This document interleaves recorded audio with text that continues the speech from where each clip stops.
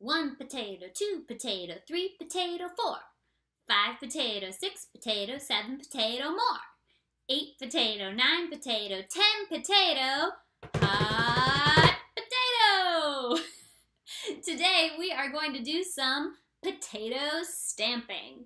So I have a sweet potato here, and what I've done is I have cut a star shape into my sweet potato. And we are going to do some stamps. Grown-ups, this is super simple. All I did was cut my sweet potato in half, etched out a star shape, and then just using my paring knife, cut away at the outside of the star so that what's left is this nice little star shape. So let's see how it goes. Let's put this in my turquoise paint over here, and I'm going to try and get it on the star. Okay. That looks pretty good.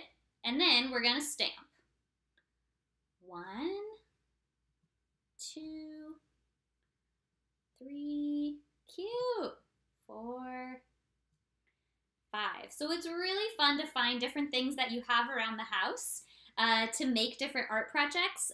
This is what I happen to have. I had sweet potatoes in the house. I had some paint. I had some paper.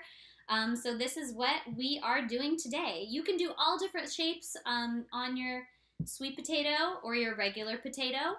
And look at that, stars, super fun. I also tried to make, I had a little bit of the potato left over. I tried to make a heart, so let's see if this actually turns out. I don't know. But again, you can use different, I know we don't want to waste our food, but if you have extra of a potato or an apple. Another really fun fruits or vegetable that you can use is celery, especially that bottom part of the celery that we don't eat anyway. Cut that off and it makes like beautiful flower prints. So it's another fun way to do something similar like arts and crafts, but using a unique object makes things interesting and really fun. And you guys, this is turning out, we actually are making little heart shapes with my other side, well that one didn't work, of my sweet potato. There we go. Cute. There we go. Check it out.